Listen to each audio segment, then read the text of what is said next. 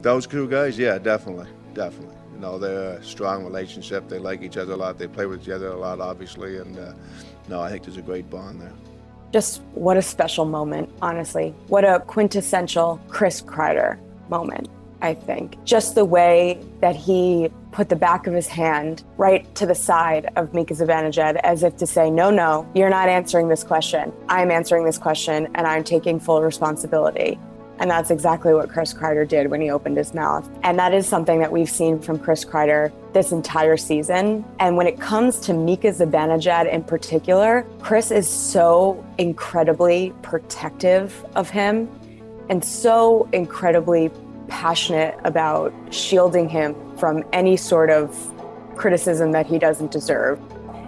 I mean, they're such good friends. Everybody can see it. You can see it in the way that they hug at the end of games. And they're such good friends. And Chris just won't let Mika take the fall. He won't let Mika be the punching bag at all.